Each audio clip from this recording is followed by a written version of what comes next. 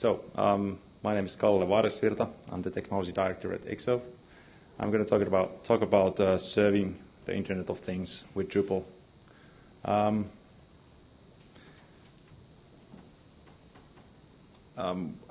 In this session, I'm going to go through briefly on what's the Internet of Things in this aspect of this session, because it's a buzzword, and everybody has their own idea of it.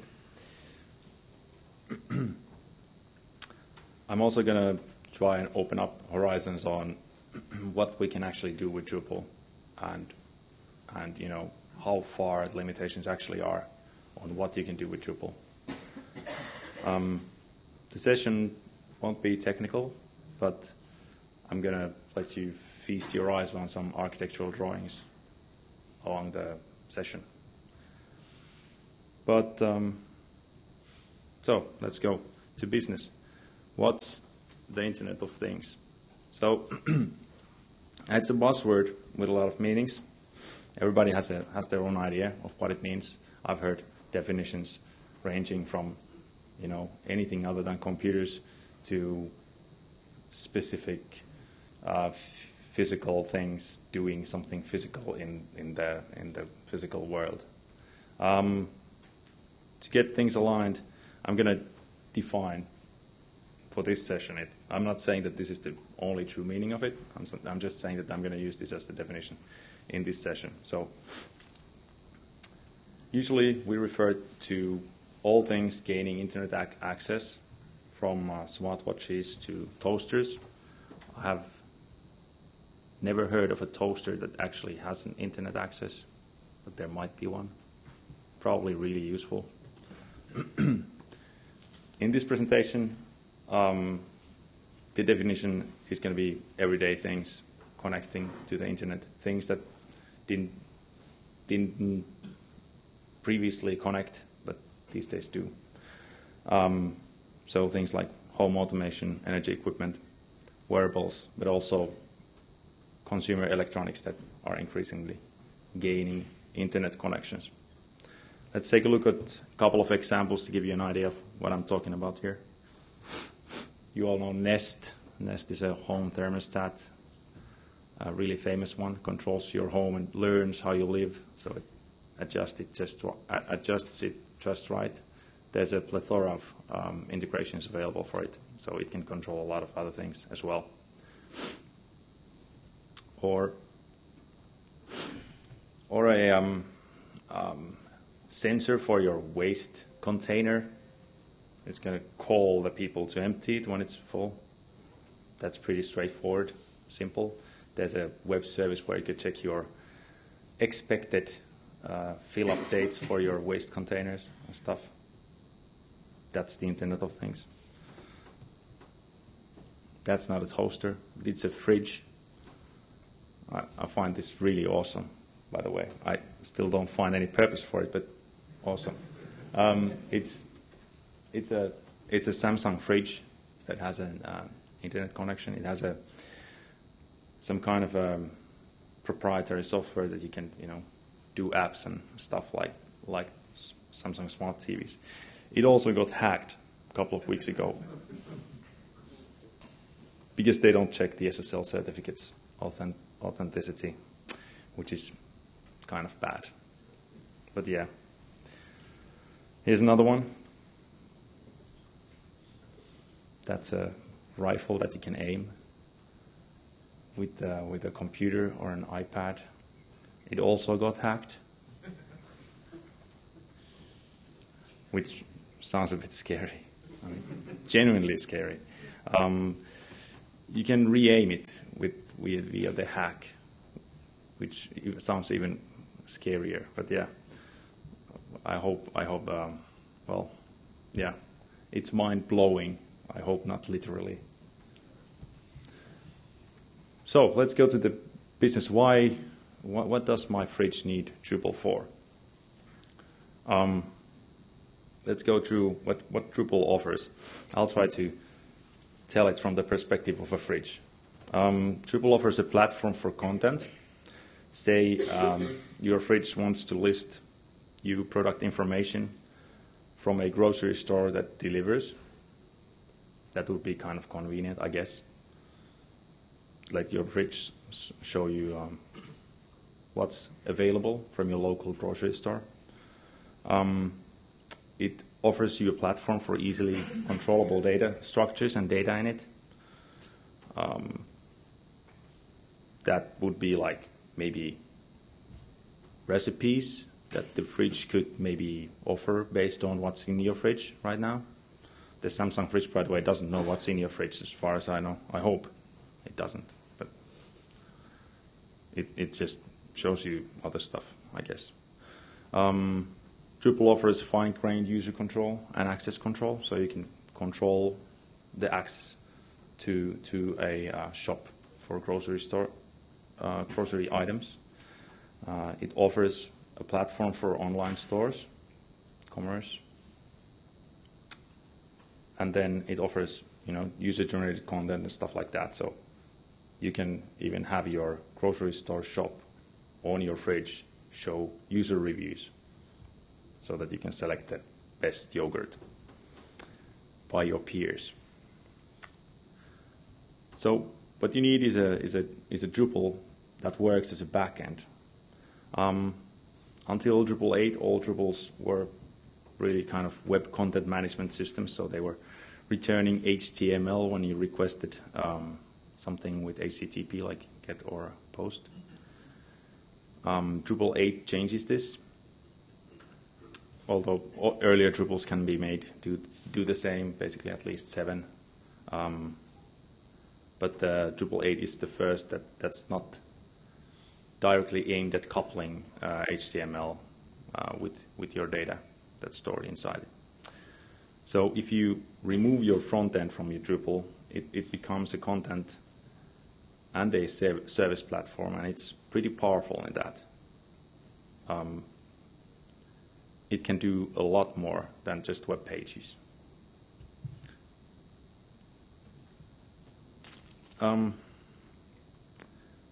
Decoupling the HTML layer that we call Headless Drupal, that's something that was aimed for the flexibility of the front end. So we wanted to build like really app-like front ends, or have full control over your front end, or develop it faster, or I don't know, all these things. And it's still used for that, obviously. We're currently building one site that has a headless Drupal, and then it has like a Node.js layer and React and isomorphic rendering and all the hype words in the same project. But it also makes Drupal fully capable of connecting to any system that can read its data. So when Dries said that like full decoupling works in only very narrow cases, this would be those cases. But let's look at some examples. These are just to give you an idea of why and what you might consider to use Drupal for in a system where there's different connected devices. And these are imaginary examples. I'm not saying we wouldn't be building something like this, but I can't also say that we would be building. Anyway,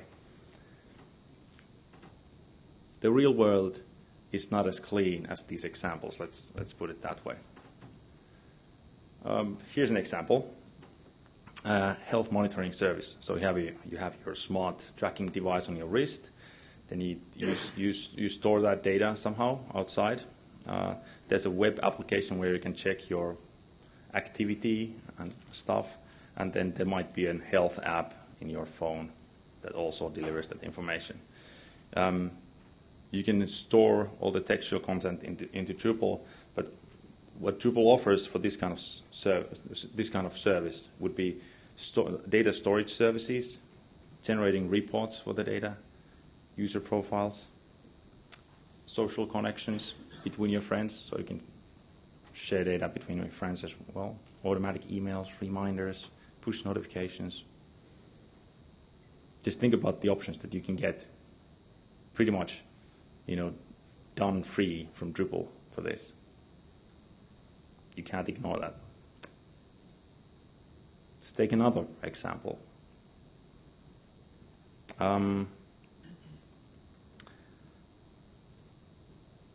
This would be a self-service gym. So there's a mobile site. There's a smart lock in the door of the gym, so you can get in via the mobile site.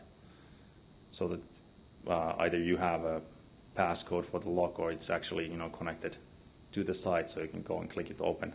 There are locks like that on the market, plenty of them, different locks that you can use. You can use an app for opening doors, and if you lose your phone, then you're shit out of luck. But that happens also if you lose your keys. So, in this situation, Drupal would offer a shop with connections to payment gateways, different roles for different users. Say, if you get a gym membership that you can only use during workdays, during the daytime of workdays. Reminder emails, statistics, workout reminders for users again. There's a lot of possibilities here. And this is what we briefly touched here as an example for the beloved fridge.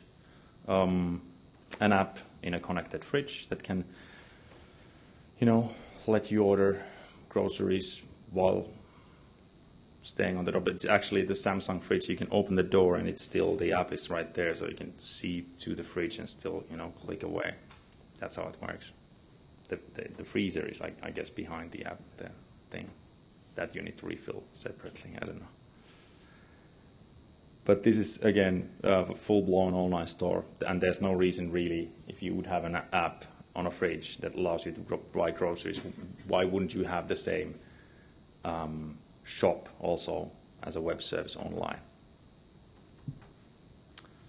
And then you could also serve the people who have their, iPad just attached to their fridge door. I've seen those. But in the real world, as I said, it's not that clean and simple to explain, but the things we've done with different IoT implementations. We've done smart TVs, for instance, an API feeding Drupal information with like Drupal content out to smart TVs. Also, that needed some special arrangements for the smart TVs, so usually we'll get to that later, but usually the things aren't that straightforward as you would think. Again, that's the real world here. We've done medical wrist alarm devices. Again, those things don't speak REST. We'll get to that later as well. And then we've done handheld golf gaming devices, which had part of the stuff was working to Drupal. So, and we're currently building another Drupal-enabled feed that also is directed at feeding machines. We don't know what machines yet, but I hope we'll get to that part later. So, how do we do this? I can let you in a bit of a secret. It's not that hard, really. You just have to have the courage to do it with Drupal. You feel like Drupal is for the web. It's not for the web. It can do a lot of other things as well. You just need to have the balls to sell it for this purpose. But yeah, serving machines. Easiest approach, a REST API. This is hugely popular these days, talking about REST APIs and stuff, but that's what it is. Drupal 7 has modules for serving data out with REST, like services, REST, WES, RESTful, JS module, endpoint, if you want something more exotic. They also partially bootstrap Drupal, so you can get performance gains with them. Drupal 8 ships with a REST module in core.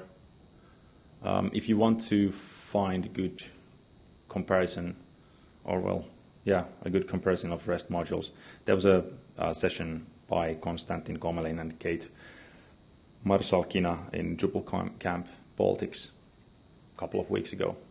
So you can find it online. You can check that out.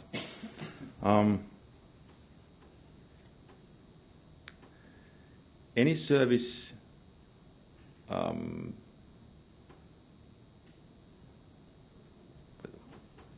what does that sentence even mean? Let's go to the next line. For example, Drupal 8.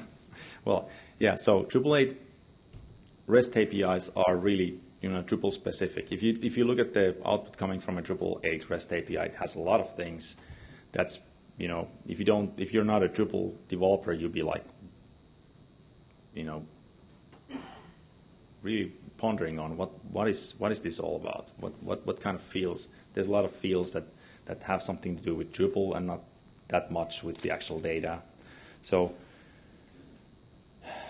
Dries even mentioned that in the Dries note today. He said that there's either too much stuff or too little stuff, or you need to do multiple calls to get the information. So you should separate your Drupal's internal data structures from the actual API you're serving out, so that your API is good. And also that's kind of what it's all about. So the API should just be for the API and not for any of the systems. And I'm not saying that you should separate them for security purposes, because that's just stupid. I hate when someone tells me that, well, you can see the internal data structure from there. Yeah, you can see the internal data structure. That's security through obscurity, and that's nonsense. Doesn't really secure anything from anyone. Okay, so a proper REST API follows the REST API rules. They're stateless, cacheable, layered, uniform. It also needs to be well documented. If you're serving out stuff from an API, it's paramount, I'd say, to have a good, up-to-date documentation. You can use a web page. You can use some services online for it, like Apiary, Swagger. You can use Markdown to do your documentation, convert it to everything. It needs to be secure. So you can do, if you have a real Drupal API that offers access to, let's say, internal systems behind it, you can do very dangerous things with it. So you need to consider that really thoroughly. And then you should take into account that when you have an API, you should always have either versioning or it should be backwards compatible. I can tell you from experience that I always prefer versioning, even though it's a hassle, because backwards compatibility just has you carrying out that legacy stuff for ages and years, and it's. But I understand people who have to do that as well. It's okay.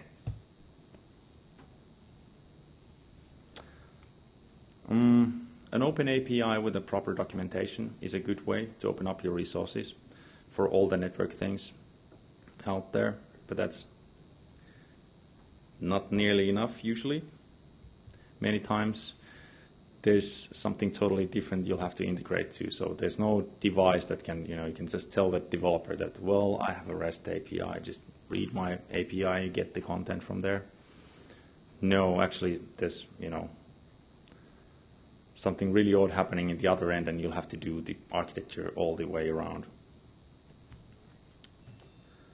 In my experience, the difference between different clients comes from the computing power available, or the kind of maturity of the computing platform. If it's like a handheld device built by a customer themselves, and they write some really low-level stuff on this, they might be really reluctant to follow like the good principles of REST API. They just offer you some, binary proprietary format that you'd have to read and maybe decipher and cipher again.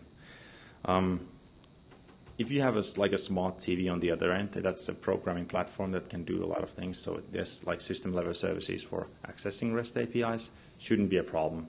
If you have a really small wristwatch size thing, but not an Apple Watch, I'm saying like a really more like a stupid watch, then it becomes that. You'll be in a mess of deciphering and ciphering binary things back and forth.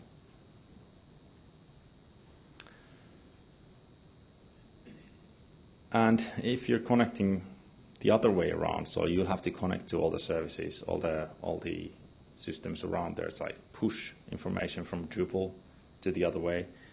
It's totally different than connecting to servers running in server halls, because it's appalling performance available on the other end, like almost useless network reliability.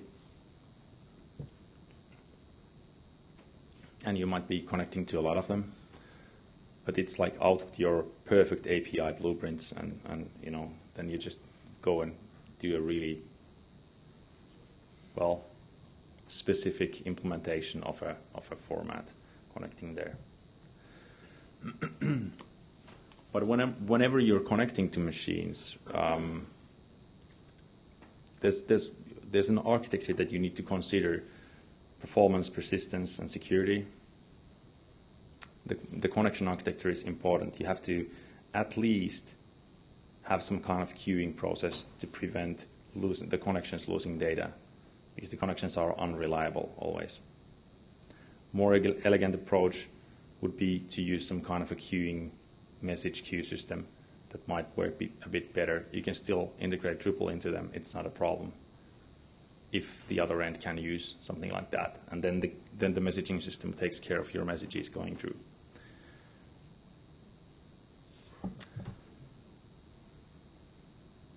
I personally use a considerable time of architecture design. Every time we have a situation where there's questions about performance, reliability, that kind of stuff. And then you just have to adjust it along the way a lot of times, and you have to make compromises and stuff. Okay, let's talk a bit about content as a service, because that's what we're doing here. We're serving content, but we do it as a service, so we're just serving content, not HTML pages. Take a short plunge with Drupal architectures. It's an evolution of sorts, but it's not something that you would always end up at the bottom of it. But, you know, there was a time when just a Drupal website was enough. There are still many times like that. But then you needed a couple of integrations. You just put varnish up front, and it's your really typical Drupal implementation. You integrate to some standard CRM and a non-standard ERP, in my experience. And then there's a mobile app which you need to serve either, you know, HTML or a JSON view or something from Drupal. You can always have a REST API at this phase as well. But when you do a REST API, you might go, you know, all the way headless. And why, if you're going headless anyway, you can, you know, serve other things as well. Don't limit yourself. So this is where we are at in a good situation, where we have systems that can read a proper, good, well-documented API, and there's no problems serving all your Drupal content out there. And if Drupal can't perform, then there's the option of moving it behind as part of the enterprise system level, you know, background services, and then use something else to aggregate the API. And that's something I'm going to talk about briefly here. So sometimes you have the need to build an external API. You can't use Drupal for it because there's like too much stuff that you'd have to build on Drupal, or there's too specific proprietary connection architecture that you have to follow that might need, for instance, callbacks or you know, event-based handling of stuff going through in and out. I've had this talk about accelerating headless Drupal with Node.js. And in this talk, I did mention this or explain this a bit further, how you build an external API. So building an external API, in this approach, you index all your content outside of Drupal every time it's edited to a MongoDB or Solar, Elasticsearch, Redis. To index your stuff to MongoDB, there's a module for it. We did one module I would be using for multiple production environments now called MongoDB Indexer. It's just storing all your content outside of Drupal, or you can configure what content it stores outside of Drupal. In this case, the writes coming back, they pass through the platform to Drupal, or even directly to Drupal, or then you can queue them in the external API system and then execute them one by one in Drupal so that the Drupal won't be dead under the weight of the traffic. The writes might become problematic because you have to write a lot of extra code for handling the writes into Drupal. If there's a lot of writes, then you'd have to think of an architecture that works better. But this is usually the case that you get like 10% of writes and 90% of feeding out data.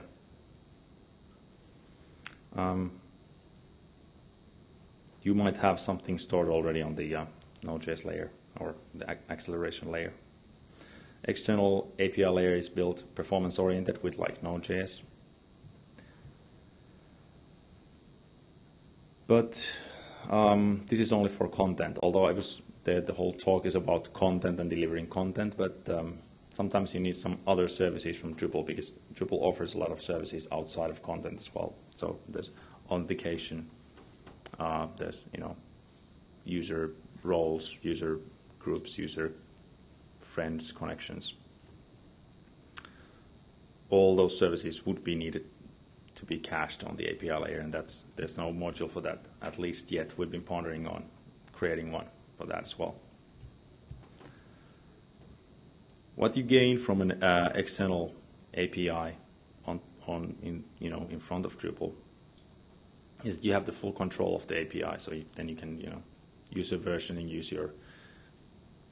you can aggregate the different sources from ERPs. This is a real world case. We have like 6 different background systems that we aggregate information to an acceleration layer, serving out data. And you'll get blazing performance if you do it right. Here's proof. This is an actual screenshot from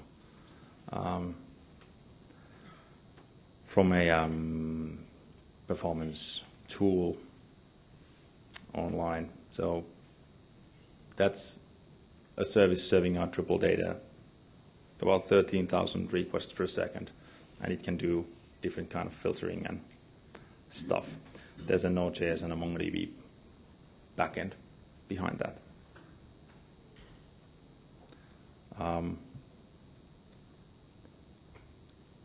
By the way, at this rate of requests, you'll also become an expert on optimizing Linux TCP connections because they tend to become problematic at this rate. But then that's what you have to do. When you're talking about systems like Internet of Things, serving them with a special API, you're going to be deep in big companies, or at least companies with a lot of systems around. So I would think about it as a path to taking Drupal to enterprise. So when you try to get Drupal as a backend system in an enterprise to serve content around different platforms, different services, different machines, there's going to be resistance from enterprise architects that have grown used to Microsoft only world. They would like you to use instead of a REST API, they would like to use the Azure Service Bus or BizTalk or something like that, or not definitely run a Linux server in their systems. But that's something that might happen there. All right, let's do a quick recap presentation. If you fell asleep, just keep your eyes open for the next 3 slides, and I promise you'd be on top of things again. So, Internet of Things is a buzzword. Means a lot of things, but usually just devices not originally directed at connecting, but are getting connected these days for added value. Can use Drupal for content or variety of services like authentication, authorization, and as I said, it's all about your courage to just do it.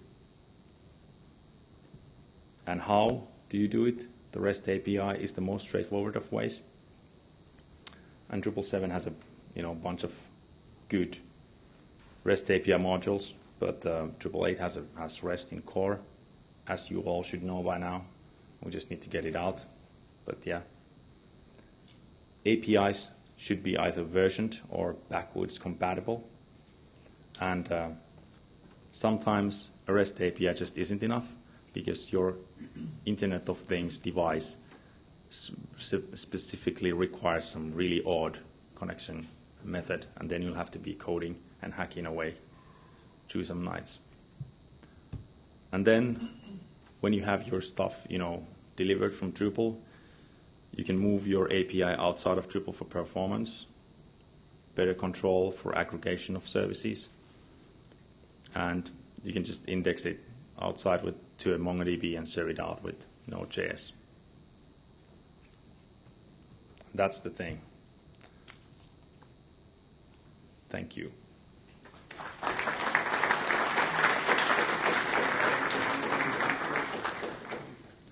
So if you have any questions, please walk to the mic, because it's apparently at least very important to record everything here. There's like big notes around.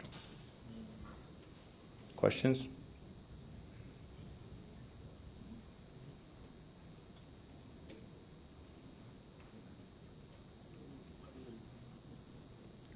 Go ahead. Either walk to the mic or then I have to repeat your question.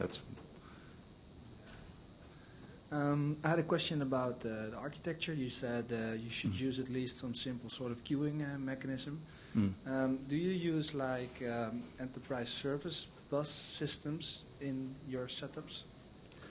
I try to avoid stuff like that. I consider like the Microsoft technologies I mentioned, like Azure Service Bus, one of those systems that does, but they do that, what they claim. They're just hugely expensive and kind of, I think, hard to get connected to your systems.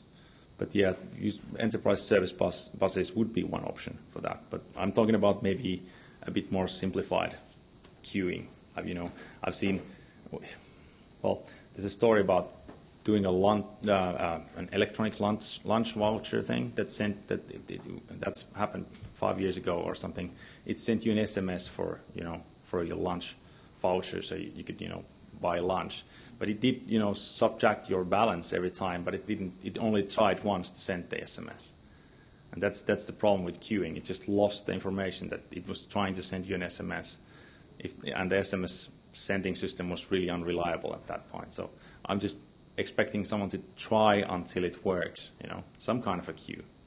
It doesn't need to be enterprise queuing system. Yeah, but like, what about like open source Java? I can't remember the name, but it really works perfect for the situation that you just described. Yeah, I would totally prefer open source Java service buses. Yeah, instead of the hardcore proprietary stuff. I haven't used. I guess we've once used some kind of an Apache project that was a service bus, but pretty rarely. Yeah. Thanks.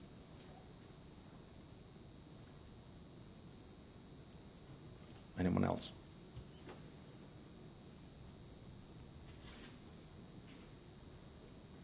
All right. Thank you.